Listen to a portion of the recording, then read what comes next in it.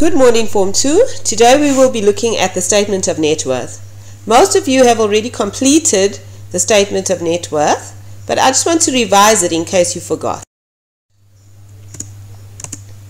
The statement of net worth indicates how wealthy a person is. It can also indicate how poor a person is. Businesses use the statement of net worth to calculate how much they are worth or how much the business is worth. The business needs to know whether it owns more than what it owes. Okay, what are assets? You should know. You should all be answering this question without the definition being provided. Assets are items of value that we own. They belong to us. For example, if you own a house, your house is an asset. If you own a car, your car is an asset. If you have money in the bank, the money in the bank is an asset. What are liabilities? Liabilities is money that we owe to other people. If you have a loan, you borrowed money from your father, you owe your father money. That is a liability. If you borrowed money from your gran, you owe her money. So that is a liability. Your parents might own a house, but they owe the bank money for that house. That is a liability. If you buy clothes from Uzi and you buy it on credit, you owe Uzi money, so that is a liability. So how do we calculate how rich you are? How do we calculate your net worth? You take your assets, everything that you own, minus your liabilities, everything that you owe, all the money that you owe to others. So to calculate net worth, we say assets minus liabilities. Another name for net worth is what we call equity. So instead of us saying assets minus liabilities is equal to net worth, we could also say assets minus liabilities is equal to equity. In the case of a business, we say owner's equity. So what would increase your wealth? All the income that you receive would increase your wealth.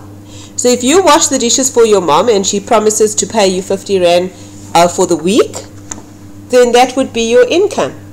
If you receive pocket money every month or every week, that would be your income.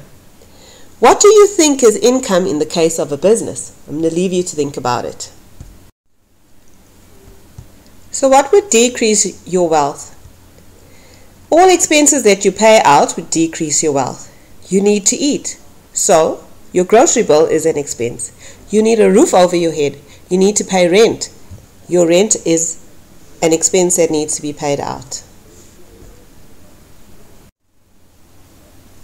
Examples of personal income and expenses. So you can read that on your own.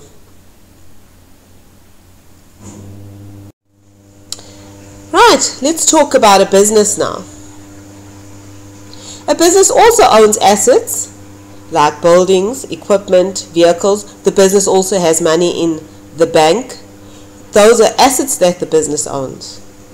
The business sometimes needs to borrow money to buy a building or to buy a car. And that would be liabilities for the business. So, a business has assets just like you and your parents do. The business has liabilities just like you and your parents do. So what increases the business's equity? In other words, let us see how we calculate how rich, how wealthy a business is. Firstly, the owner has to put money into a business. We call this investment capital. The business operates because it wants to sell something, either a service or some goods. And the money that the business generates from selling goods or providing the service is called income. So a business increases its equity by having capital and income. So what causes a a business's equity to decrease? It decreases when the owner takes money out of the business for personal use. So if an owner withdraws money from a business's bank account, that means that his equity is decreasing. Whenever the owner has to pay for items from the out for items from the business, for example, water and electricity, the business's equity will decrease. Here are some examples of income and expenses that a business might have. I'll give you a minute to have a squiz at them.